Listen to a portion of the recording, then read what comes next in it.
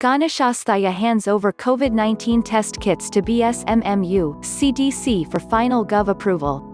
Gonoshasthaya Kendra today handed over locally manufactured COVID-19 test kits to Bangabandhu Sheikh Mujib Medical University (BSMMU) and the U.S. Centers for Disease Control and Prevention (CDC) for final approval from the government.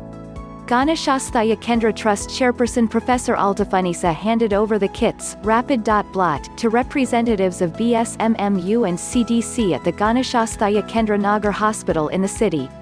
The kits will also be handed over to the Directorate General of Drug Administration, World Health Organization and the Armed Forces Institute of Pathology tomorrow.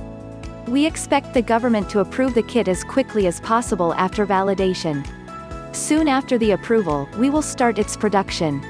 Step by step, we can supply 1 lakh kits, said Dr Zafrullah Chowdhury, founder and trustee of Gonoshasthaya Kendra at the handover ceremony.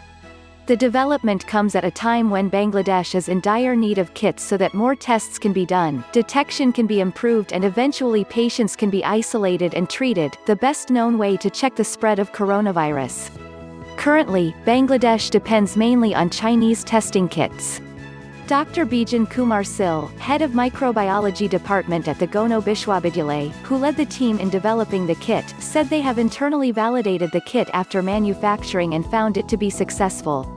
COVID-19 can be diagnosed within 5 minutes of using this kit, he said at the handover ceremony. The team of Gonoshasthaya RNA Biotech, led by Bijan Kumar Sil, included Nihad Adnan, Ray Jamiruddin, Firaz Ahmed and Mohib Ullah Kondakar, who developed the kit. Dr. Bijan was among the researchers who had developed a kit to diagnose SARS coronavirus in 2003.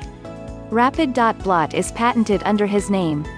Gonoshasthaya Kendra was scheduled to hand over the kits to the authorities for validation on April 11, but that was not possible due to technical glitches at its factory.